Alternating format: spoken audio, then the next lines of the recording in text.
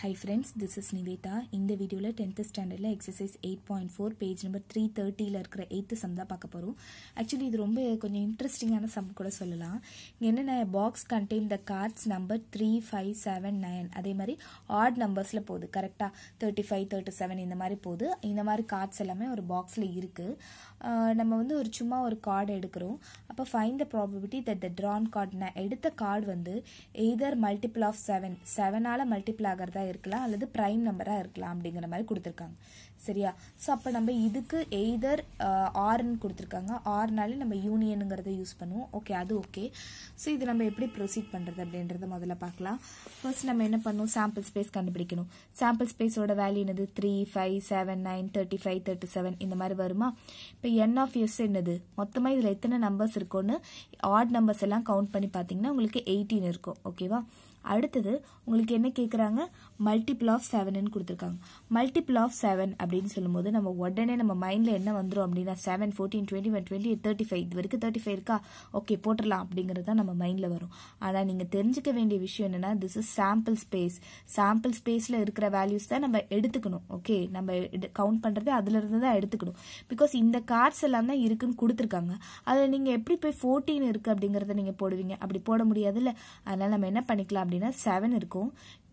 14 வந்து even number, அதனால அது இருக்காது. 21 ஆட் நம்பர் தானே, அது வந்து அதுக்குள்ள இருக்கும். 28 வந்து ஈவன் நம்பர் இருக்காது. 35 ஆட் நம்பர், ஸோ அது வந்து இருக்கும். ஸோ அப்போ n ஆஃப் ஏங்கிறது என்னது? 1 2 3 3. இப்போ p ஆஃப் ஏ கண்டுபிடிச்சோன்னா அதோட வேல்யூ என்னது? 3/18. ஏன்னா டோட்டல் வேல்யூ 18 தானே, அப்போ 3/18 வரும். சரி, விட்டுடலாம். அடுத்தது பிரைம் நம்பரா இருக்கிறதுக்கான இதெல்லாம் என்ன அப்படிங்கறத கேட்டிருக்காங்க. சோ பிரைம் நம்பர்னா இதுல இருக்கிற பிரைம் நம்பர்ஸ் தான் நம்ம எடுத்து எழுதணும். ஃபார் எக்ஸாம்பிள் 2 கூட பிரைம் நம்பர் தானா? ஆனா நம்ம 2 எழுதணுமா? எழுதக்கூடாது. ஏன்னா நமக்கு 3ல இருந்து தான் ஸ்டார்ட் ஆகுதுன்னா 3ல இருந்து தான் எழுதணும். சோ 3 5 7 11 இந்த மாதிரி நம்ம எழுதி வச்சுக்கிறோம். சோ இதுல மொத்தமா 1 2 3 4 5 6 7 8 9 10 11 நம்பர்ஸ் இருக்கு. இப்போ n ஆஃப் b யோட வேல்யூ என்னது? 11. இப்போ probability of bங்கிறது 11 divided by total value என்னது? 18. சோ அப்ப n of b divided by n of s தானே. சோ n ஆஃப் bங்கிறது 11 இருக்கு பை டோட்டல் வேல்யூ வந்து 18 இருக்கு. ஓகே, இதுவும் நம்ம எடுத்து வச்சாச்சு. அடுத்தது a இன்டர்செக்ஷன் d, இது ரெண்டுத்துக்கும் காமனா என்ன இருக்கு அப்படின்னு பாத்தீங்கன்னா 7 7ன்றது இருக்கு. சோ அப்ப 7 மட்டும் இருக்கு. அப்ப n ஆஃப் a இன்டர்செக்ஷன் bங்கிறது ஒண்ணே தானே இருக்கு. சோ 1. அப்ப ப்ராபபிலிட்டி அப்படின்னு கண்டுபிடிக்கும் போது எனக்கு 1 பை டோட்டல் வேல்யூ என்னது? 18 அப்படிங்கிறது வரும். n of a intersection d divided by n of s தானே. அப்போ 1 டிவைடட் பை 18 அப்படின்னு வந்திருக்கும். சோ ப்ராபபிலிட்டியும் கண்டுபிடிச்சாச்சு. இப்போ நமக்கு ஓகே, இதெல்லாமே கண்டுபிடிச்சாச்சு. ஆனா எனக்கு வந்து எய்தர் ஆர்னு கொஸ்டின்ல கொடுத்திருக்காங்க. எய்தர் ஆர்னா என்ன அர்த்தம்? யூனியன் கண்டுபிடிக்கணும். சோ யூனியனோட ஃபார்முலா என்னது? Probability of a union b equal to probability of a plus probability of b minus probability of a intersection b. So probability of a is 3/18. Okay, தப்பா போட்டக்கூடாது. 3/18. Probability of b is plus 11/18. a intersection b க்கு முன்னாடி minus இருக்கு. So அப்ப minus 1/18.